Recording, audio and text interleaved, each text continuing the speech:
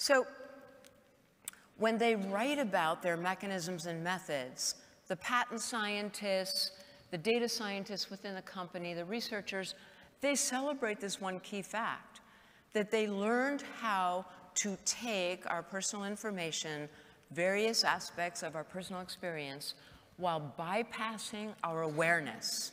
This is celebrated. This is why it's called surveillance capitalism. This is what puts the surveillance in surveillance capitalism. All right, so they're taking our data without our personal information, our experience without our knowing it.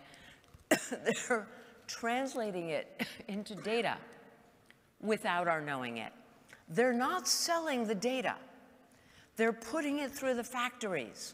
They're analyzing it. They're computing it. This was Google's original secret sauce, where they produced the quality score that allowed them to produce the click-through rate.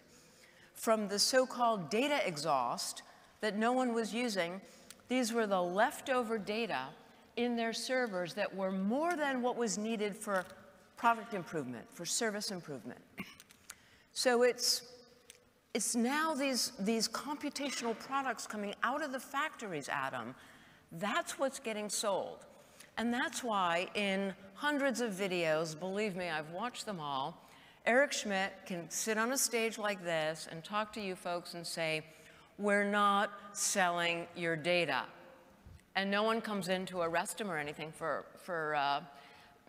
possibly not telling the truth, because they're not actually selling our data.